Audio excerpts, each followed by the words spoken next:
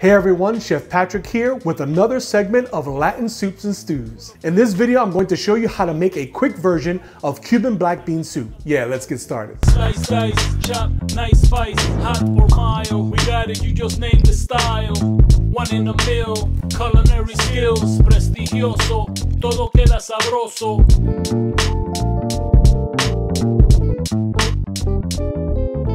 Welcome back to our channel where we introduce to some and highlight to others the wonderful world of Latin and Hispanic cuisine. Now, usually with Cuban black bean soup, it's kind of a process because you have to soak the dry beans overnight. Then you have to cook them for about a couple hours to get them nice and tender. You can use a pressure cooker to speed up the result, or you can just use canned black beans that have already been cooked. But the problem with using the canned variety is that you tend to lose some of that flavor and intensity that is synonymous with Cuban black bean soup. But don't you worry. In this version, we're going to be adding boldness and depth of flavor, and it all starts with the spices. For this recipe, we're adding cumin and coriander spices, but we're using the whole seeds and toasting them in a pan to release its fragrant qualities. I'm adding a tablespoon each in a hot pan and swirling it around to ensure that it will toast and not burn.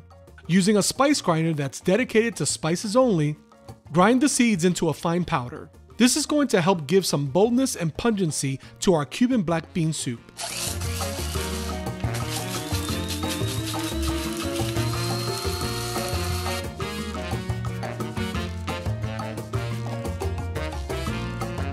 Let's start the soup. In a large pot or Dutch oven set over medium-high heat, add 2 tablespoons of olive oil.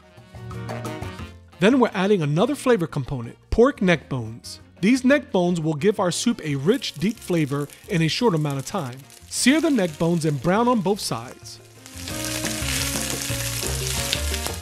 Now add aromatic vegetables like onions, green and red bell pepper, sliced fresh garlic, and bay leaves. Saute for 3 minutes.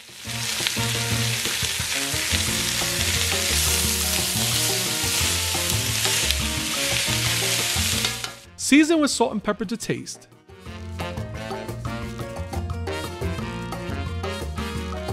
Then add the ground cumin and coriander.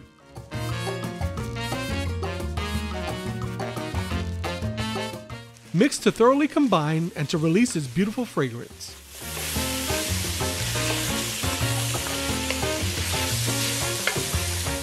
Now we're adding the canned black beans, as well as some homemade chicken stock that I made in a pressure cooker.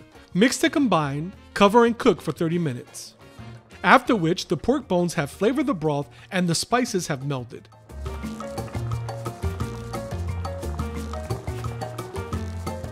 I'm removing the neck bones and bay leaves because we're going to be pureeing this mixture. I'm removing about 2 cups of the whole beans and pureeing the remaining that's left in the pot.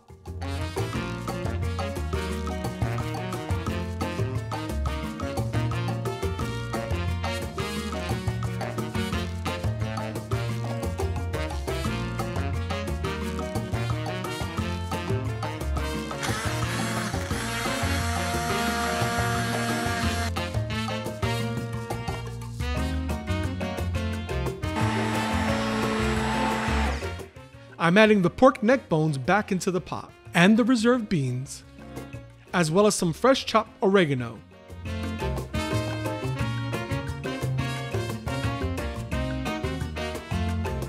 And final seasonings of salt and pepper.